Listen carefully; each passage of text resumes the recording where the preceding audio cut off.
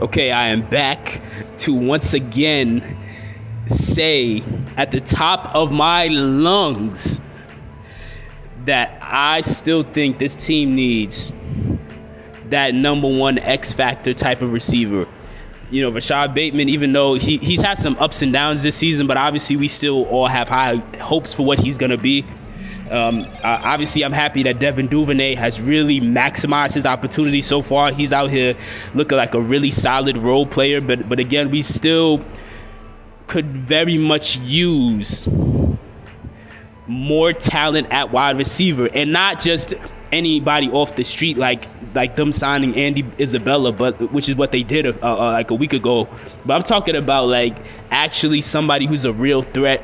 I'm seeing right now rumors coming out saying that what if the Ravens could trade for DJ Moore?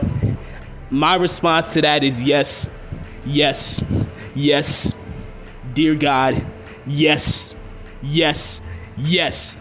Like, why is this not I don't know why certain Ravens fans don't want to be happy. I just don't understand why they don't want to be happy. Some of these people, they enjoy not being happy. I don't understand. Like, DJ Moore is a player who on a team where I don't even know if up until this point has DJ Moore even played with a decent quarterback in Carolina, but still in previous seasons he's had like what 3-4 seasons in a row where he had like over 1,100 yards and like 4 touchdowns. When you watch this guy play, he's clearly a beast. He's clearly one of the most underrated receivers in the NFL. He's clearly a number one X factor type of receiver, and certain Ravens fans are still trying to convince themselves that we couldn't use that. We absolutely could use that. What would it take to get him? I don't know, but it could take something. I saw somebody in the comment section of Engraven's video talking about this, where he said, where the person was saying, oh, it's not realistic for the Panthers to give up for the Panthers to give up DJ Moore. Listen, if the Chiefs were willing to trade Tyreek Hill, as big of a threat as he is, if the Chiefs were willing to trade Tyreek Hill, no, in my eyes, no, in my head, no receiver is safe at that point. Anybody for the right price can be traded. Why should we not hope for the finer things in life? Why shouldn't we be happy why shouldn't we desire more offensively? Because you see, like in the past like couple of weeks, that we still are lacking that type of big time playmaker type of receiver on this team.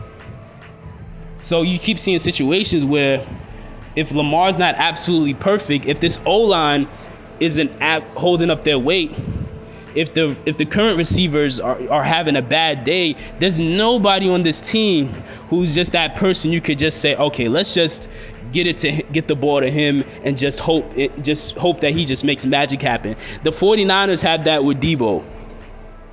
Deebo Samuel's like the perfect example of that. Like somebody where it's just like when all else fails, all Jimmy G or whoever has to do is just say, yo, screw it, man. Let's just throw this quick screen pass to Deebo Samuel and just let him do his thing. Next thing you know, he's 70 yards up the field in the end zone. Why wouldn't you want that type of threat on offense for Lamar? Of course, I want to see DJ Moore on the Ravens. What would it take to get him? I don't know. What would I give up? I'd give up a lot. I'm not even going to hold you. I'm not a GM for an NFL team or anything like that, but I know I would give up a lot. I would just say, hey, listen, I got a couple of I don't know how many picks the Ravens going to have next year in the draft, but just a hypothetical scenario, I would just be like, listen, I'll give up like a couple of these thirds, you know, this second round pick, maybe even a first round pick, and maybe a couple of bench players or second or third string players we have right now. I'd hand that over.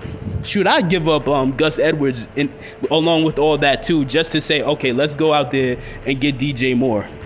I also saw rumors of people talking about Odell Beckham Jr. coming to Baltimore.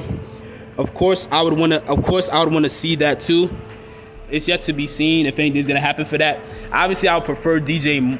I did a video about OBJ coming to Baltimore like a year or so ago, before he went to the Rams. Unfortunately, you know, he didn't come to Baltimore. I would have liked for him to. at the present moment, I would, if I had to choose, like let's say hypothetically they both wanted to come to Baltimore, I would prefer DJ Moore right now, just for the simple fact that OBJ is like still recovering from an injury. So like best case scenario, like you even if they signed him today, it probably wouldn't be safe to play him, because it probably wouldn't be safe to play him till like maybe November or December. You know, because you don't want to risk him like hurting himself all over again, because he just tore his ACL back in February. So I don't know how far along he's come with his rehab. You know, hopefully he does, you know, properly heal and get all that sorted out. But I'll take either one. Even an injured OBJ, I would still take it, knowing that by November, December, he's going to be ready to come back. I would still take that. But if we could get DJ Moore, obviously I'll be like head over heels happy for that too.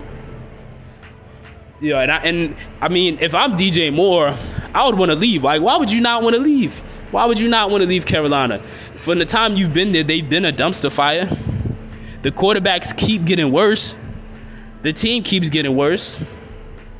Why not come over to the winning side? I don't know why you wouldn't just want to demand I mean, I don't know if it's that simple to demand a trade, but I mean, why wouldn't you want to come over to the winning team? Come over here. Like, listen, you'll get plenty of targets. Right? Listen, right now, because you have a lot of people in the Ravens flock that whenever we talk about bringing a premier receiver, people will say silly things like, oh, he's not going to get targets, as if fucking Pat Ricard doesn't get like 5-6 targets every time he goes out there, as if Lamar doesn't throw it to anybody, depending on if the opportunity's there. But look, man, right now, DJ Moore, he's not off to a great start this season, because right now, you know, Baker Mayfield like hasn't really looked in his direction, hasn't really found him much. So I would imagine DJ out of all the time he's been in the NFL so far, I'd imagine right now would be the time he would be the most receptive to the idea of just going somewhere else.